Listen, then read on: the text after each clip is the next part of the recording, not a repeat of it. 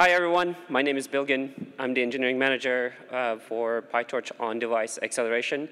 Today, I have Chen and Kimish with me, and we're going to be talking about running LLMs on the edge with AI accelerators. To enable LLMs on the accelerators, we have partnered with some of the industry leaders, with ARM on the CPU, with Apple to enable running LLMs on the A&E, with Core ML and MPS teams, and with Qualcomm and MediaTek to enable LLMs on their MPUs. We're going to go through some of the challenges that we ran into while we were working on this, how we fit those large models into these small devices, how we accelerated through some of the custom kernels that we ended up developing, how we upstreamed those. And we're also going to talk a little bit about the feature roadmap ideas that we have over here with our partners. So lots of exciting results and lots of exciting news over here. And without further ado, I'll give it to Kimish. Thanks, Bilgin. OK, so first question you might ask there, why are we doing LLMs on edge? I mean, for one, like everybody has a phone, right? And most of us have phones powerful enough to run different things.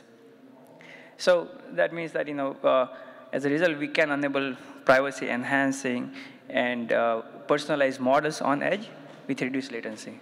But not only that, if you are living in a geographies where your data bandwidth available is very limited, then running inference on cloud is not an option for you, right? So having these available personalized on the device is very helpful. But enabling this on the device has its own challenges because of the constraints on these devices.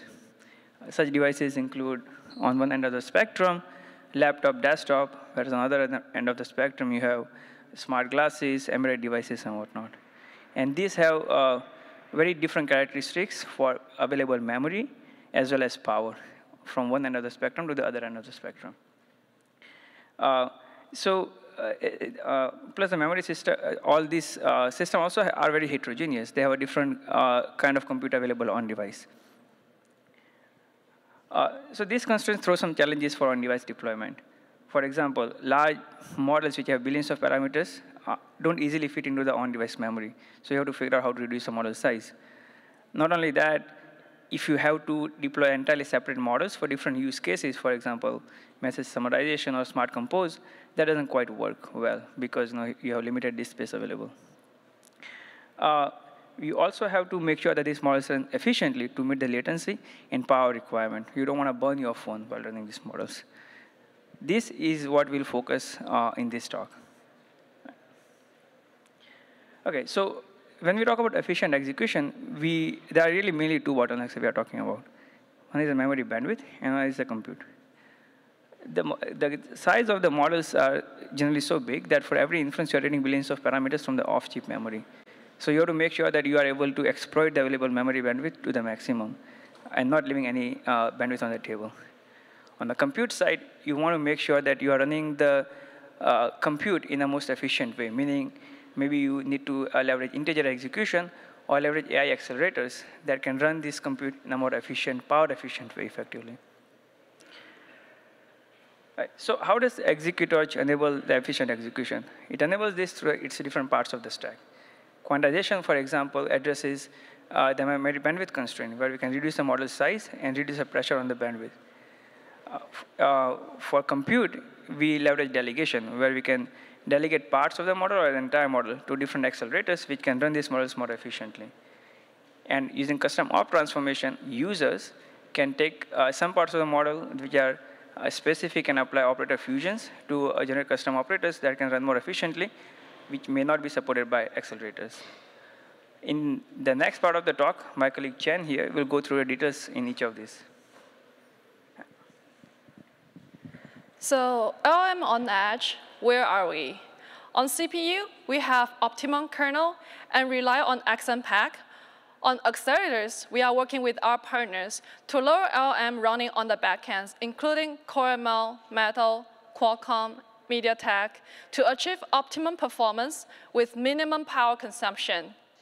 Next, I'm going to tell you about the recent developments from our partners to integrate all these techs on ExecuTorch. So let's take a look at the fundamental features needed to enable LLMs on edge. First of all, quantization. LLM, large language model, meaning the weight is large. So the first optimization we will do is quantization to compress the model size. Second, we need to optimize the memory. The bandwidth among different memory regions are just so different, and we need to plan them carefully, especially when we are memory bound. Decoding acceleration, users just want to get the result right after they type the prompt. Fine-tuning, we would like to fine-tune different LoRa adapters for different tasks, like summarization or writing an email, or like, and then dev tools. It's a pain to debug the accuracy and profile, especially LLM. With our partners, we can help you to debug, even if it's inside the black box accelerator. Here are some example techniques, including like 4-bit quantization, KV cache, batch prefill, LoRa, and profiler. So on CPU, it's heavily rely on XMPAC. The 4-bit kernel was contributed and also upstreamed. There are a few variants targeted for decode and prefill. And the fuse attention with KV cache is a custom kernel to not only fuse the kernel, but also doing in-place KV cache update. So if we just rely on CPU, we may not get the optimum performance. So next, I'm going to tell you how accelerators are going to help from our partners. We will start with CoreML, a framework built by Apple to leverage their hardwares, including CPU, GPU, and neural engine. For CoreML backend, they have enabled the following features. They were announced in the recent WWDC and now are natively supported in ExecuTorch. These features including 4-bit kernel and KV cache for memory management. So this update KV cache in memory, which decreased the communication overhead. Thanks to all the hard work from the team, we also have the dev tools to tell us what's going on inside the hardware. Next, the plan is to support more features, including dynamic shape, and also prioritization, pruning lower bit kernel to further compress the model. LoRa is also part of the plan. Metal is a low-level, low-overhead hardware-accelerated API created by Apple, and it is designed and optimized for Apple platforms. And also, it provides the optimum accelerations across IPs.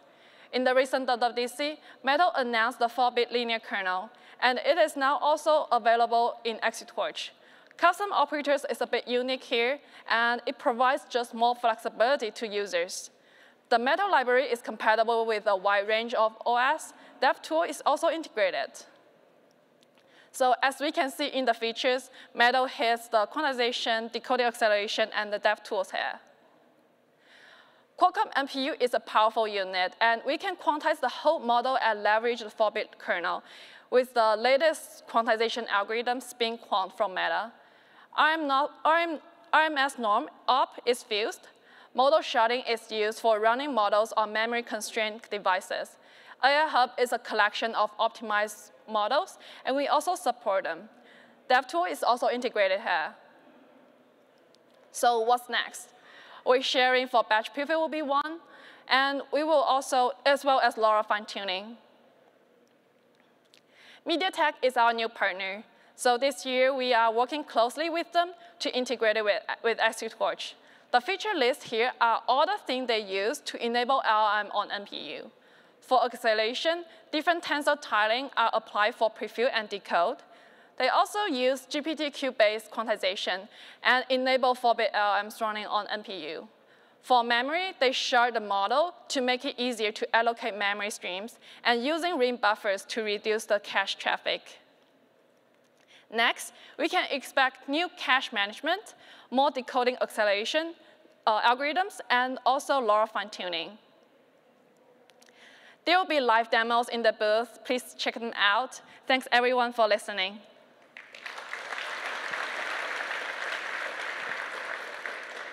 Yeah, I guess we also have a booth, so we can take questions there or here. Yeah. Okay. Any questions or?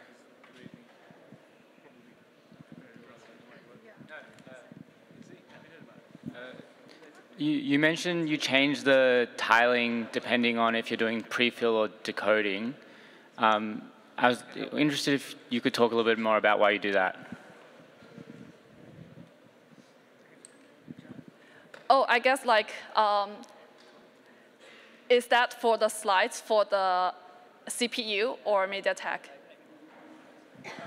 So it's a different compute, right? For decode, it is really GMV. For most of the linear layers, which is like activations are vectors. So the kind of is more memory bandwidth bound compared in the prefill case where you are really doing gem, and like say your prompt length is like 16, then you are doing 16 by whatever compared to 1 by whatever. So it does benefit by using a different tiling mechanism and different type of kernels. So you actually do have separate kernels for doing decode GMV versus prefill gem kernels.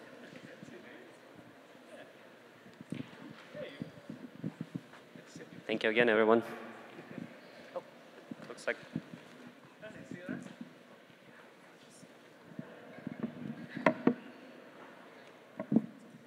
Looks like one more question. 1 sec. Yeah, great talk. I'm the Infinite Edge AI TSC chair. Encourage you to join, and we have a weekly meeting. And also just a technical question. So do you use the container at the edge, and you use Western or just lightweight of a container? Or is it microservice framework, those things? We don't necessarily use any of those images, but as the application developer, you can always put ExecuTorch and all of the application logic into an image of your choosing. Yeah. Not that I'm aware of. Yeah, so I don't think we have WASM integration and things like that right now, and it's mostly around kernels which are directly integrated in the application rather than at running as a container. Doesn't run as a web container. Thank you, everyone.